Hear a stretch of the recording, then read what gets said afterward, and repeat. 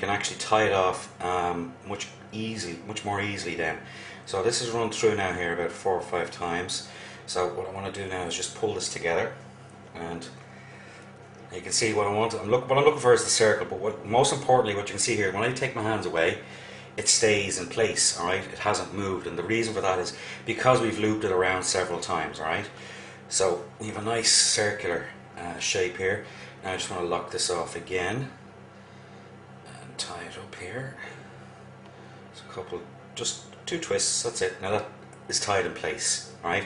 Now cut off the excess twine. Get rid of that. Now I'm going to do the second one. Just get this sorted here. Now as you can see, there's nothing overly difficult about this, alright? So now I've tied off the bottom. Just flip it, alright? And do the same in reverse, okay? So now the bottom is up near the top, so we're going to go down around here again. Alright? Measure out the twine.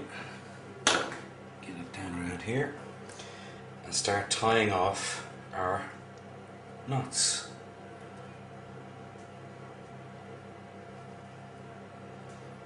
Okay.